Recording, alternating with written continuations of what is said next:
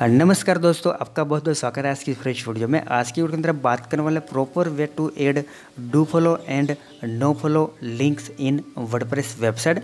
अगर आपने जो न्यू ब्लॉगिंग स्टार्ट की है तो ये वीडियो स्पेशल आपके लिए है। अगर आप पहले से एडवांस ब्लॉगिंग करते हो तो मे भी आपको इसके बारे में पता होगा। तो जितने भी लोगों ने नया ब्लॉग स्टार्ट किया है तो ये वीडियो स्पेशल इसके लिए है। और मैं आज की वीडियो के अंदर आपको सब कुछ लिंकिंग के बारे में सिखाऊंगा कि लिंकिंग क्या होता है, लिंकिंग किस तरह से वर्क करता है, टाइप्स ऑफ लिंकिंग वगैरह। तो अगर आपको लिंकिंग के बारे में भी डिटेल में जानना है तो वीडियो देखते रहिए। तो देखिए, सबसे पहले हम बात करते हैं लिंकिंग के बारे में। अब देखिए, बहुत ही सारे जो ऐसे न्यू ब्लॉगर होते हैं वो लिंकिंग के अंदर कॉमन मिस्टेक करते हैं और आगे जाके इसको बहुत ही सारे प्रॉब्लम होते हैं। फॉर एग्जांपल, आपने किसी भी प्रकार का आर्टिकल पब्लिश किया तो इस केस में आप क्या करोगे, अगर आपको जो प्रॉपर वे से लिंकिंग करना नहीं आता तो आप 101% जो मिस्टेक करोगे। तो कैसे मिस्टेक करते हैं बहुत ही सारे ब्लॉगर। मान लीजिए आपने किसी भी प्रकार का आर्टिकल पब्लिश किया तो जहाँ पर आपको डू फॉलो लिंक करनी है वहाँ पर आप नो फॉलो करोगे, और जहाँ पर आपको नो फॉलो लिंक देनी है वहाँ पर आप डू फॉलो लिंक देंगे। तो आगे जाके आपको इसका बहुत ही नुकसान होगा और आपको जो आपकी वेबसाइट के अंदर एसईओ के अंदर बैड इफेक्ट पड़ सकता है। तो इसीलिए मैंने वीडियो बनाया है, क्योंकि बहुत ही सारे ब्लॉगर ये गलती कर रहे हैं। तो आइए देखते हैं ये सब कुछ किस तरह से वर्क करता है, लिंकिंग क्या होता है, टाइप्स ऑफ लिंकिंग वगैरह। तो सबसे पहले हम बात करते हैं व्हाट इज़ लिंकिंग। तो नॉर्मल जो लैंग्वेज में हम बात करें तो लिंकिंग का मतलब ये होता है कि आप आर्टिकल के अंदर किसी भी वेबसाइट का या तो खुद की वेबसाइट का लिंक ऐड करते हो, इसे कहते हैं लिंकिंग। तो इसका मैं आपको एक प्रॉपर एग्जाम्पल देता हूँ ताकि आपको पता चले। तो देखिए, सबसे पहले तो मैंने जो यहाँ पर एक लिंक दिया है, इसके बाद यहाँ पर एक लिंक है और आर्टिकल के बॉटम में बहुत ही सारी लिंक है, तो इसे कहते हैं लिंकिंग। अब लिंकिंग के अंदर दो टाइप होते हैं। तो सबसे पहले जो टाइप है इसका नाम है डू फॉलो, और इसके बाद जो दूसरा टाइप है इसका नाम है नो फॉलो। अब हम बात करते हैं कि आपको कैसे टाइम के अंदर किस प्रकार की लिंक का यूज़ करना चाहिए।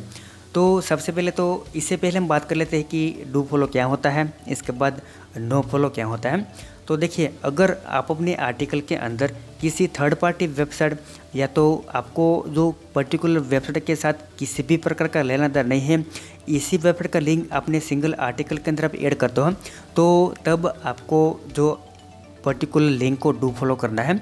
अगर आप अपने खुद के आर्टिकल या तो आपने जो आपका फ्रेंड है इसने बोला है कि तू मुझे एक बैक लिंक दे, तो इस केस में आपको जो लिंक है इसको डू फॉलो करना है। तो फॉर एग्जांपल, मैंने आर्टिकल के अंदर जो कुछ आर्टिकल को इंटर लिंकिंग किया है, तो इस केस में जितनी भी लिंक आपको दिखाई देगी वो सभी डू फॉलो है। और यहाँ पर मैंने जो ऊपर आपको दिखाई देगा कि एक टेम्पलेट का लिंक दिया है वो नो फॉलो है। अब देखिए, डू फॉलो का मतलब ये होता है कि अगर आप अपनी वेबसाइट के अंदर जो किसी भी दूसरी वेबसाइट को बैकलिंक देना चाहते हो या तो सर्च इंजन को आप कहना चाहते हो कि मैं पर्टिकुलर वेबसाइट को बैकलिंक दे रहा हूँ, तो आपको डू फॉलो का यूज़ करना है। इसके बाद आपको डायरेक्ट वैल्यू पास करनी है, यानी कि अगर आप किसी भी लिंक को नो फॉलो देते हो तो इसका कोई मतलब नहीं होता, जस्ट ये आपके वर्क के लिए लिंक जनरेट होते हैं। तो इस तरह से लिंकिंग वर्क करता है। अब हम मेन टॉपिक का बात करते हैं कि वर्डप्रेस के अंदर आपको किस तरह से जो परफेक्ट वे से लिंकिंग करना है। तो सबसे पहले हम बात करते हैं। अब देखिए, डू फॉलो किस तरह से देना है वो तो बहुत ही सिंपल है। मान लीजिए आपने किसी भी प्रकार की लिंक बनाई, तो यहाँ पर मैं सिंपल आपको नोटपैड ओपन करके बता देता हूँ कि डू फॉलो लिंक किस तरह से देनी है। क्योंकि डू फॉलो लिंक देने के लिए आपको कुछ करना ही नहीं है, ऑटोमेटिकली आपकी डू फॉलो लिंक बन जाएगी। href का यूज़ करना पड़ता है। इसके बाद आपको जो किसी भी लिंक की वैल्यू इसके अंदर पास होगी और यहाँ पर आपका टैग कंप्लीट होता है और इसे यहाँ पर हम एंड कर देते हैं। तो ये एंकर टैब है। अब देखिए, इसके अंदर जो किसी भी प्रकार की लिंक आप यहाँ पर दोगे वो डू फॉलो होगी, क्योंकि इसके अंदर आपने किसी भी प्रकार की वैल्यू पास नहीं की है। अगर आपको सेम लिंक को नो फॉलो में कन्वर्ट करना है तो क्या करना है, सिंपल आपको लिखना है REL, इसके बाद इक्वल टू डबल कोट के अंदर आपको यहाँ पर लिखना है नो फॉलो, इस तरह से। तो ये जो लिंक है वो कन्वर्ट होगी ये नो फॉलो के अंदर। इसका मतलब कि ये लिंक का कुछ भी वैल्यू नहीं है, सिंपल ये वर्क के लिए है। इसकी मदद से किसी भी पर्टिकुलर वेबसाइट को बैकलिंक नहीं मिलेगा। लेकिन प्रॉब्लम कहाँ पर होता है कि वर्डप्रेस के अंदर जो यहाँ पर डायरेक्टली ऐसा कुछ भी नहीं है जिसकी मदद से आप जो किसी भी लिंक को नो फॉलो में कन्वर्ट कर सको। तो किस तरह से ऐड करना है वो मैं आपको बता देता हूँ। मान लीजिए अब देखिए, सबसे पहले तो हम बात करते हैं कि मैं आपको दोनों मेथड से बताऊँगा, क्योंकि वर्डप्रेस के अंदर एक गुटेनबर्ग भी आ चुका है, इसके बाद एक क्लासिकल एडिटर भी है। तो सबसे पहले हम बात करते हैं पुराने वे। अगर आप यूज़ करते हो क्लासिकल एडिटर का तो इसके अंदर किस तरह से आपको डू फॉलो या तो नो फॉलो लिंक देने हैं।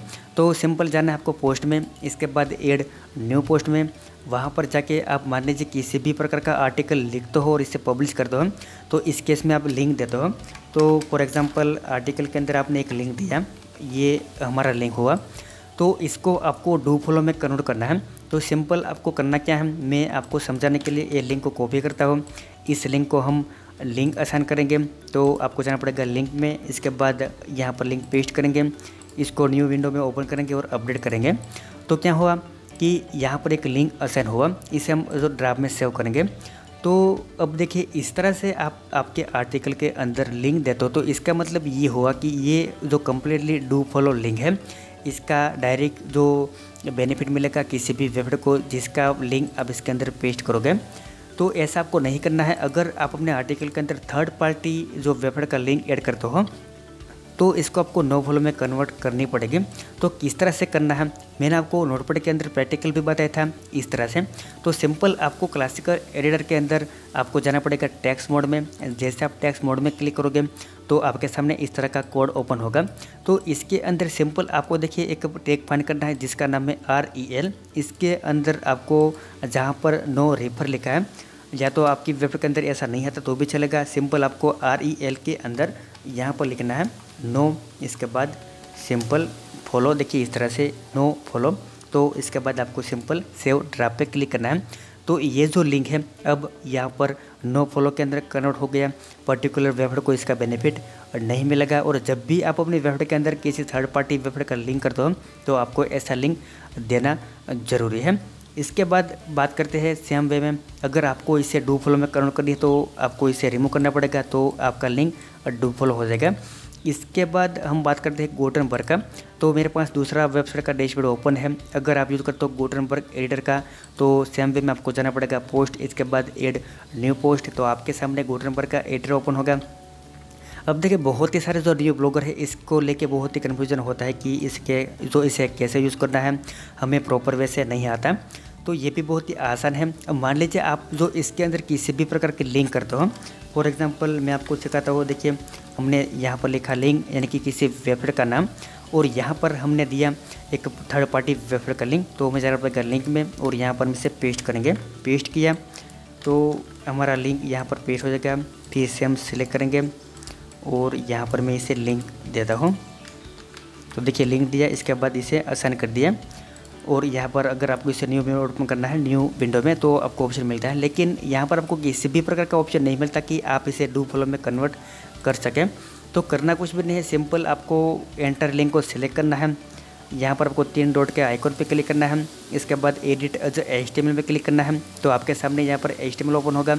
अब देखिए, ये जो लिंक है वो कम्प्लीटली यहाँ पर डू फॉलो लिंक है।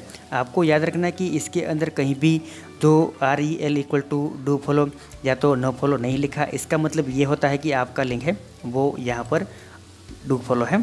तो इसको हमें जो नो फॉलो में कन्वर्ट करना है तो आपको सेम में लिखना पड़ेगा REL, इसके बाद इसके अंदर नो फॉलो, इस तरह से।